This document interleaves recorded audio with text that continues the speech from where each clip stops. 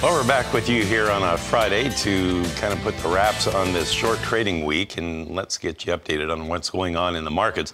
We'll take a look here first at this corn market with our quotes provided by Bar Chart. And the corn has really been struggling all day long, and right now is no different. Let's take a look at that March contract, which, by the way, goes into delivery next week. Right now, 9 1/4 lower at 651, only 2 ticks from our low of the day. The May corn down 9.5 cents at 649 3/4. Same story, 2 ticks from its low of the day.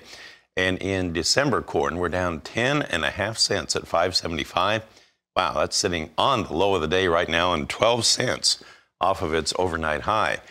Well, on soybeans, we're lower there too. The nearby March is down 7. May soybeans are down 9 3/4. We're at 15.17.5. Well, that's on the low of the day. We have July dropping 12 3/4 cents. Most pressure is on the deferreds, and you have November currently down 16 cents on the day. And right now we're trading at 13.71 3/4. Now on the wheat market in Chicago, a lot of pressure there too. Let's go to Chicago March, and we're down 28 1/4. The May is down 27 1/4 at 723 1/4. Kansas City has really been struggling as well. We have the May contract there, 30 3/4 lower. Look at that, 826.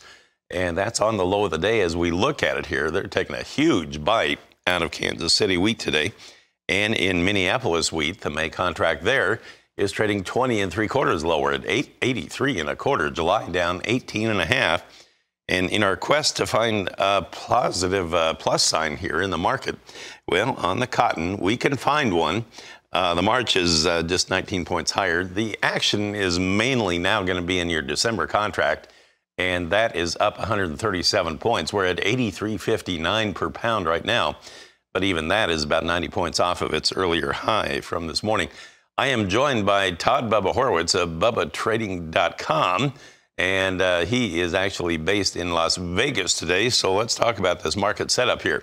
I know long term you have been friendly to the markets here, but boy, today is just kind of a washout out there. Does that change your attitude at all or not? Not yet, but we're a lot closer to me thinking negatively about at least corn and wheat right now. Corn and wheat are basically at must-hold levels within the next 10 or 12 cents. I think that, today looks like a wholesale selling across everything. It looks like, nothing really looks safe today, whether you look at equities or even though crude's rallied a little bit, it's still under some pressure. I don't think anything looks really good. I think we're just seeing a wholesale sell-off right now. And of course, a lot of that has to do with the PCE that came out this morning saying that they're going to probably continue to raise rates, which is not a great scenario for the farming community. So, but I still believe that we're going much higher. But obviously, I am a little bit more concerned today than I have been for weeks or months. Well, the Dow is down 438 points right now on that nearby March futures contract. Todd, do you think the trade might be shocked when we finally do get some commitment of traders numbers? There are rumors that maybe they'll come out this afternoon, but there have also been some rumors that, remember how on the weekly export sales data, how they had to finally kind of gradually catch up? That seems kind of goofy if they would actually do it that way. But what are you hearing in that regard?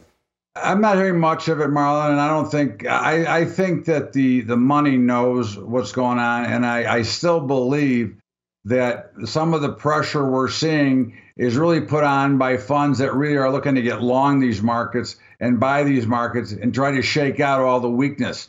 And this may be a perfect day, on a slow Friday to shake them out and really start to accumulate a little bit more. I mean, I think they're trying to build big long positions the way it looks to me.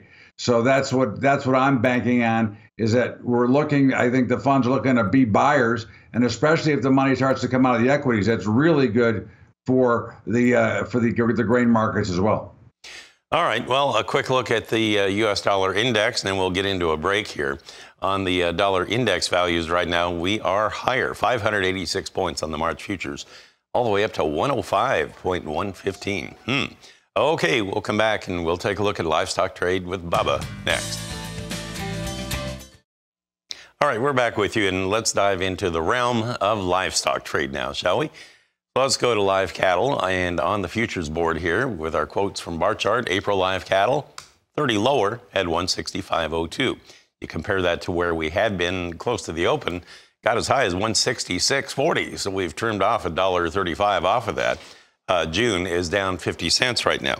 Okay, let's go to the feeder cattle board. And right now you have the April contract just a nickel higher.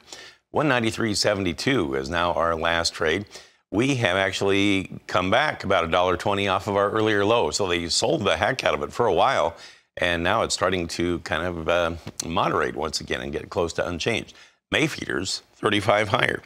Lean hogs, they have had quite a week. And you have May lean hogs now down 40 cents at 95.55. Let's go back to Todd Bubba Horowitz. Boy, they had some stellar export sales on the pork side. And you can't tell it by looking at the futures today. No, you know, again, we're in this phase of the markets, Marlon, where when you look at crude oil is like the determining factor. Lower crude means higher cattle and lower hogs and vice versa. You know, this is really now comes a budget issue to the average consumer on what they're going to buy when they go to the grocery store. And of course, we know the order of protein is cattle, hogs, and then poultry. And, you know, and then it'll be powder. This inflation is really starting to take hold. But of course, cattle looks really solid with oil down in the 70s. And I think if we get back over into the 80s, cattle won't look so good. But, you know, live cattle is about 8% from its all-time high, which is kind of interesting here. But it continues to try to push a little bit higher. Well, Todd, I appreciate you joining us today, and best wishes for a great weekend for you. We'll talk with you again next week, I'm sure. Todd Bubba Horowitz of BubbaTrading.com speaking to us from Las Vegas here today.